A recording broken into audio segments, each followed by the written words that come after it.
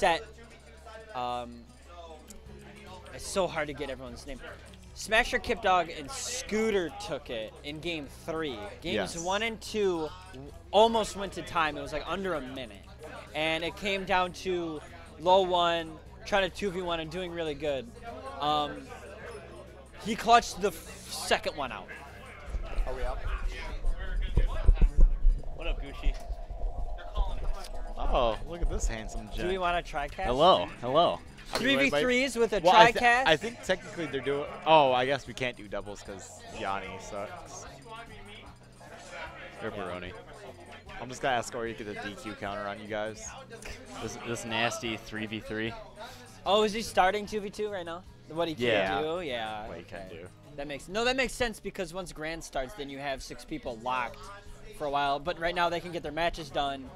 And then once someone here goes to losers, they can get there. Because I assume Smasher and Kipdog are teaming. Yeah. Then I'm teaming with Llany, so then we can get something started. And I'm teaming with Low, so. Okay. Yeah, so. I'm teaming with Eternal Blue.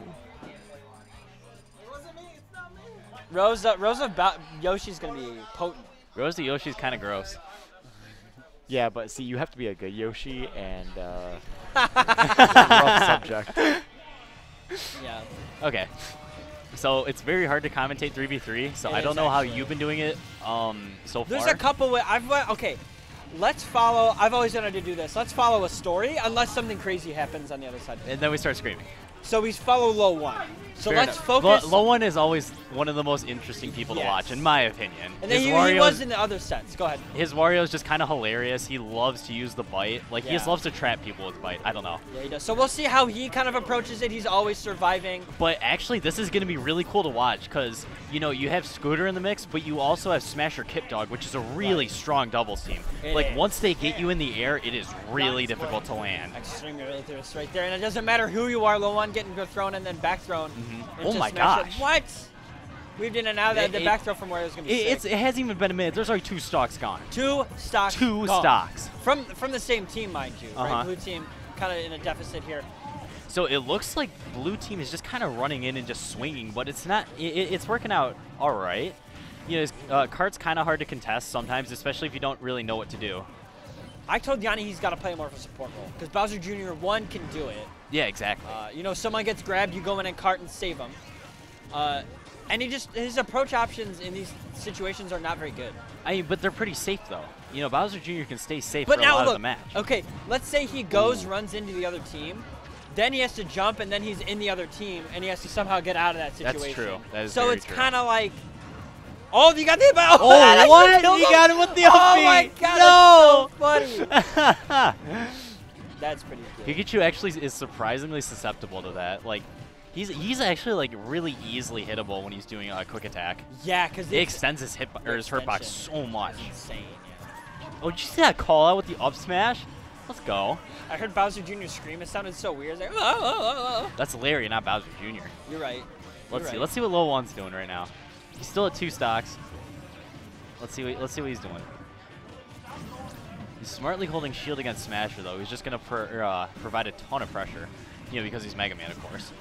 Yeah, the pressure that Smasher puts out is actually kind of crazy. I don't think I've seen even the Mario from him at all.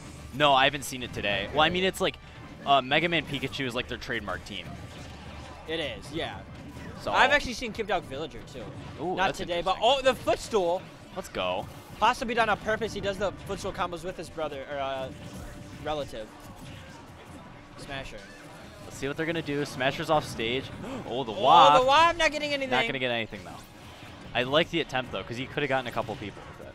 He's constantly trying to tilt the other team, man. All right, can I start a commission to start calling forward tilt and down tilt filt and dilt? Filt and dilt? Yeah. How would you describe up tilt? Yilt. Yilt. Yilt? Yeah, up tilt. Oh, I mean, you always say up air instead of fair and bear. So I mean, that's true. I don't know. I like saying them. It's kind of janky. It's pretty funny.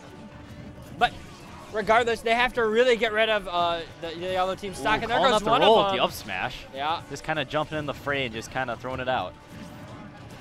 That's what I feel. That's what I feel like a lot of 3v3 is, honestly. It's just jumping in the fray and just hoping something works.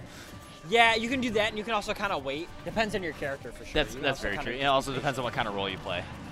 Oh, that's gonna be it with the back air from Pikachu. Now, when Kipdog is so good at that, though. He's so good at edge guarding. Yo. Oh, he's got the. Oh! So close. Almost had it. Yeah, I was gonna try to look for some hype stuff just to get it, because he knows he's lost. Watch. That'd be so hype if we brought this back. He just gets like 3 knees in a row. Yeah. That's not gonna happen. Because Leadhead's just gonna swing into him and he's out of there. I just wish low percent knee comboed into knee, like in Melee. Oh yeah, that'd be That'd sweet. Be so sick. I love that. Cause then like you'd see some like footstool knee combo or something like you grab him once, a one hit in air footstool. Actually, weak knee jab resets. Yes, I do know. Yeah, that's a thing. Yeah. So there could be knee to knee. It's kind of funny in this game. Jabs almost like with a lot of characters don't jab reset. I know, it's weird. Super. How about does Little Max? No, Yeah. his down air does. Right, and Pac-Man is like fair and like forward tilt and. A lot of jab resets in this game. You have to get the wonkiest hitboxes. Yeah, too. like down air from Ike, but jab doesn't. Like what? That doesn't make sense. It's super strange. All right, we're taking it down to Duck Hunt. Kind of a questionable pick for this because, I mean, you know, Smasher, Kipdog, whatever, can just kind of keep them up in the air in the trees. But at the same time, this is also a pretty good idea for trying to juggle. Right. So it's, you know. But like I said, the juggling, man, 52%. Yeah, on Meow, but also look over there, Scooter with the 62. They're kind of the, you know, the underdog. And right now, Llany's playing way more defensive. He's actually waiting for his openings. He's doing what I imagine he should do here. Let's see how he's going to edge guard Luigi. Oh, man! I thought he had that. If he actually charged it, he would have gotten it. Mm-hmm. It should have been. Scooter would have fallen right into that. Ooh, nice turnaround from Smasher, catching the Llany cross. I don't know if you saw that, but it's like Smasher comes in with the lemons, and Kipdog didn't get a conversion, but he was just there. He was ready. He always knows. He does always know. Trying to edge guard with the up B. Let's see. Oh, the drill. What? Scooter's getting out of these weird situations, and I don't get how. I don't understand it either. But Llany's putting in work against Scooter right now. He's been dealing some damage. Yeah, he has been dealing some damage. Which is see how he's gonna do. Oh, he rolled instead of attacking. We misinput the forward smash. Do you think the extra room is really helping out Bowser Jr.? Because I feel like so it's too. like a huge help. No, because this is Llany's favorite stage. It's my favorite stage too. But it's the janky. I just know that personally. Yeah, it's the janky people favorite stage. Yeah, it's a huge stage. You got a lot of room to run around. That and like the camera's always zoomed out, so you can see everything. Oh, the double up smash from Meow, and he taunts. Show me a move. Show me a stocks, because I took him, you know. Oh, the up B from Scooter, that was really nicely done. But he was at a high percent though, so it's like he could have hit him with really anything. Yeah, I could have just up smashed or something. He could have up smashed. He probably could have back thrown. But it's like, look. Speaking of high percent, look at LOE1. Yeah, and well, he was at 180. I just saw Wario flash a little bit because we're at 2 minutes right now. Yep. Waft is charged. That is a ticking time bomb. The actual waft charge starts when everyone starts spawning in. Yeah, I know. Isn't that funny? How long does it take? Are you particularly sure? In Brawl it was minute 55, and I think it's around the same. It's probably around the same because it was around 6 minutes when he flashed. Right. So yeah, and then it was like 6. So it's probably about, the same. and then plus the spawning, so 155 makes sense. It does. All right. But in Brawl, the biggest one was not the most powerful. Really? The one just before it was. Okay, I actually didn't know that. It was pretty nuts. So you could hide it. It was super fun. I loved it. People would die at like 60. It was absurd. Brawl is an absurd game. But anyways, we're not talking about that. We're talking about Smash 4. Yeah. Let's see. Doing a lot better. The blue team. Yo, Meow just kind of swinging in with a Raptor boost and catching Scooter off guard though. But yeah, Kipdog. Oh, Llany's. No, if you would have traded stocks, it might have been worth it. But right there, Llany dying himself. And what was it? LOE1 also has wasted the waft. He barely missed. Yeah, I haven't seen him, despite him being really good with the waft, I haven't really seen him put a lot of work into it. Well, the back air. That was sick. Did you see that? Like, he swung in with the bike. Yeah. The down smash got extended a little bit just in time for him to hit the back air. Yeah. That was kind of nutty. It was. That's something LOE1 looks for, too. That's his favorite. The dodge. Getting out of dodge for sure. See a 164 and counting. Cross stage, yeah. I like how Meow was there to kind of defend him. I don't know. Just chilling out the ledge. It's like, LOE1, I got you.